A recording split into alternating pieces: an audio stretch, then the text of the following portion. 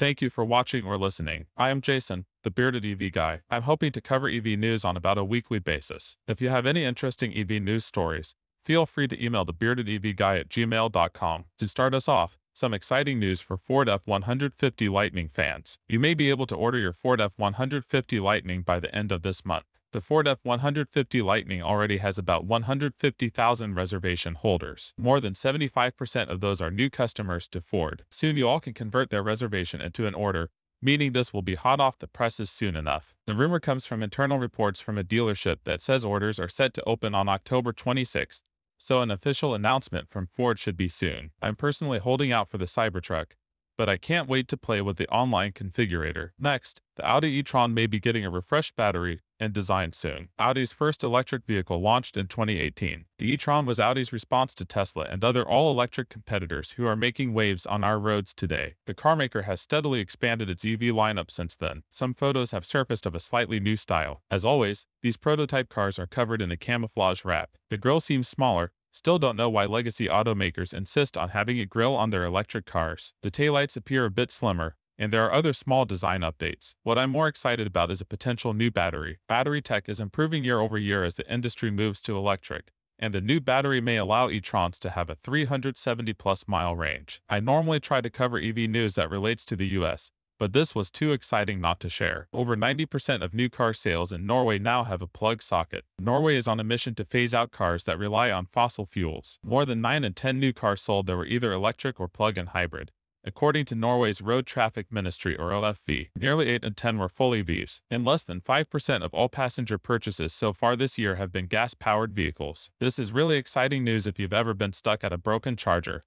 Ford deploys a fleet of angels to fix broken EV chargers. Ford knows that anyone who's spent time living with a battery electric vehicle has the pain of finding a plug-in station broken and not being able to charge. Things have gotten better over the years, but it is still one of the biggest concerns new EV owners have when buying electric for the first time. Ford wants this problem solved once and for all by sending out charge angels. What are charge angels, you ask? Charge angels are on the lookout for broken chargers, wherever they may be. These superhero Ford employees will find and fix individual charging stations that customers or social media have reported as being problematic. They drive a fleet of specially equipped white Mustang Mach-es. The plan is they can service any plug on their Ford Pass network, which is a network of partner stations owned by Electrify America, ChargePoint, and others. It's really interesting to see car manufacturers explore this new side of their business, the infrastructure. Before, car companies didn't have a hand in how you fuel your car, but with an electric framework, it's exciting to see others following Tesla's lead and putting resources behind making sure their customers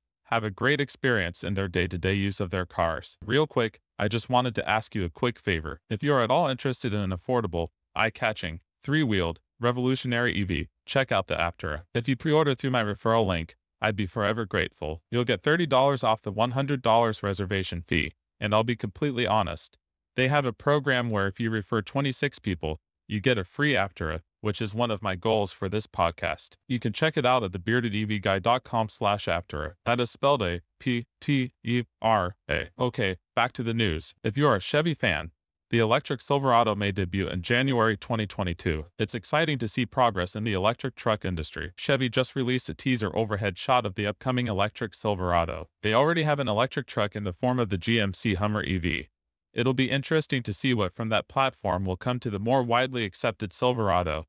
Features like four-wheel steering and crab walk would be awesome. We won't know the full details until January, but they need to make some things happen to remain competitive. The Cybertruck and Ford F-150 Lightning are both coming, starting under $40,000. The newcomer Rivian became the first company to deliver its electric truck last month. Plus, you know other legacy automakers are itching to get in this space in the next couple years, like the electric Ram due for 2024. We buy a lot of trucks in America, so there should be plenty of room for all the companies to play. It's super exciting to see the competition and innovation happening in this space right now. Teslas can soon charge on third-party CCS plugs with this adapter. An email to Korean Tesla customers revealed a CCS charging adapter for Teslas. While the Tesla network is arguably the most used EV charging network in the US, they've had their issues with congestion. There are lots of CCS chargers across America, and opening those up to Tesla owners would be huge for ease of mind when traveling. The price will likely be around $250 when this is released in the United States. So, I have thoughts on this. Rivian looks to make $15,500 per vehicle off of subscriptions. In their IPO offering,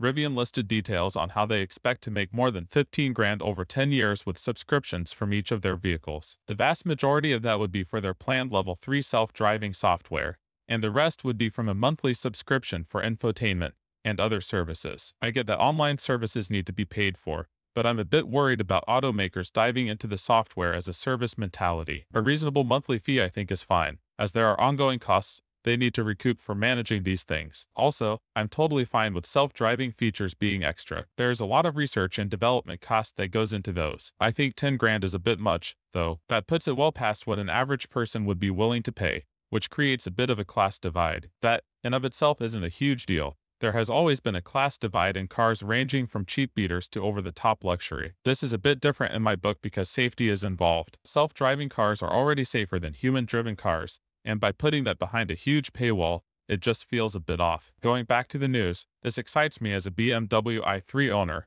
BMW says its EV sales have more than doubled since the start of the year. They sold nearly 60,000 EVs last quarter, which is an increase of 121% compared to the beginning of the year. The sales have been driven by the new models such as the iX3 and the Mini SE. This number will likely continue to grow by leaps and bounds as they release even more electric models, such as the i4, the electric Mini Countryman, the iX, and others. That's it for today. Thank you so much for listening. Again, if you want to support the channel and are interested in the Aptera, get $30 off your registration fee by going to thebeardedevguy.com/Aptera. Thanks again.